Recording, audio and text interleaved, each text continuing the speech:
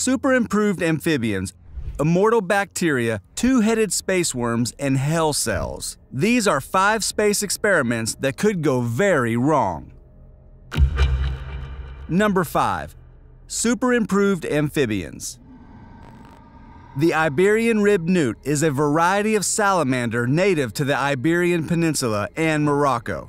In fact, it is the largest newt species in Europe, but the interesting thing is that its cell regeneration works very quickly. They also have the ability to change genus according to the needs of the species. Finally, as a defense method, they are able to stab predators with their own ribs. That's right, just as you heard it. These little creatures can pierce the skin on their sides with their sharp ribs to use as stingers. Scary, isn't it? But you know what's worse? That there are already several agencies that have sent these newts to outer space to analyze particularities of their fertility and regeneration.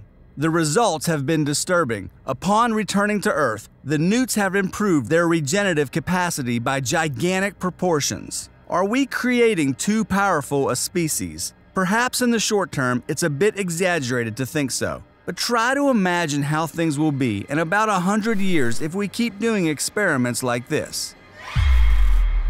Number 4. Deadly fungus. The first modular space station to be successfully launched was the Soviet Mir.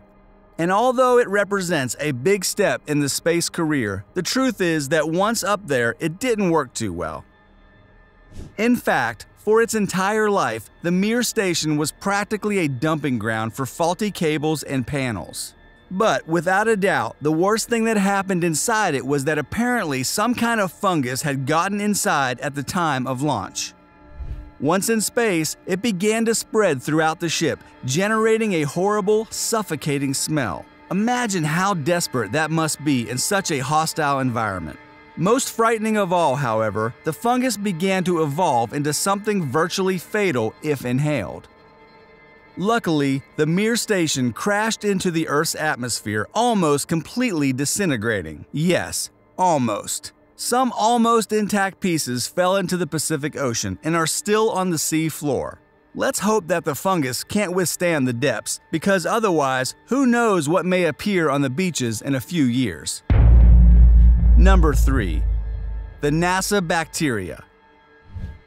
Very few people know this. NASA has a serious problem with bacterium. Let's start with parts. There's a section of a lab called High Bay 1, which is considered the most sterile area on the planet. Basically, spaceships are assembled there by robots.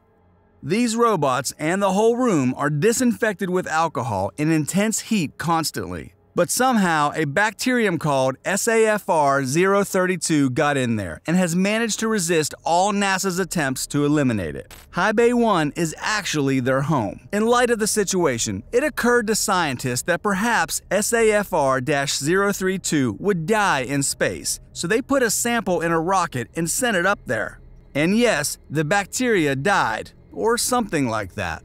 Apparently, space conditions are so hostile that 99.9% of the bacteria died. But we all know, when it comes to bacteria, that's not enough. What's even worse is that the surviving bacteria seem to evolve quickly and are even more resistant. And NASA tries to kill the SAFR-032, sending it into space for longer and longer.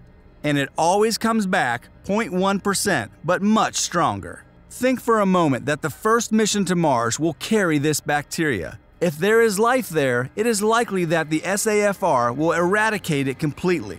It would be absolutely chaotic. Number 2. The two-headed space worm.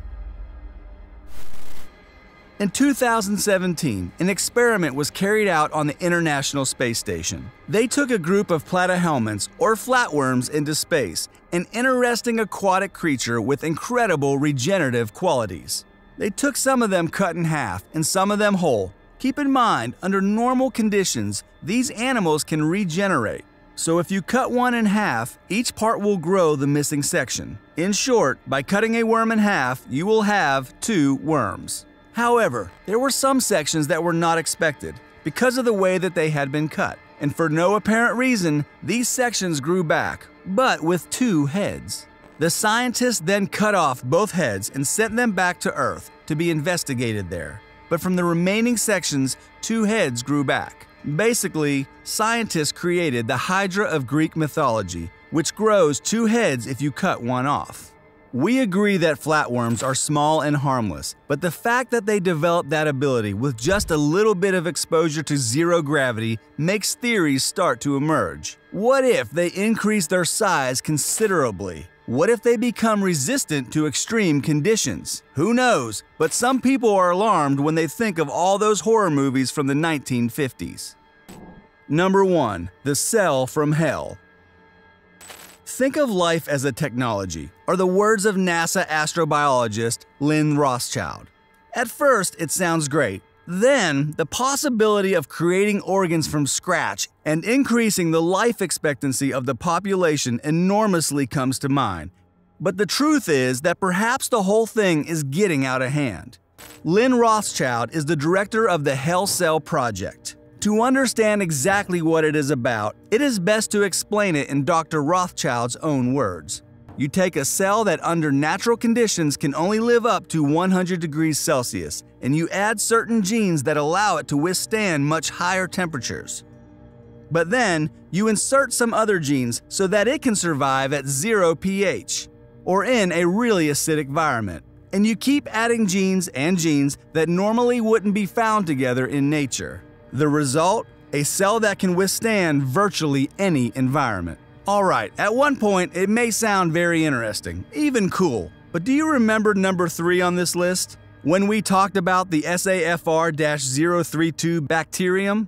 Well, imagine that we create a literally immortal bacteria that starts to multiply and gets out of control. There would be no possible way to eliminate it, except maybe to send it straight into the sun. But let's face it, we've seen this too much in fiction, and it never ends well. Human ambition can lead to frightening experiences. Even more frightening experiments than these have already been done in the world. Do you want to know what they are? Here's a video about it.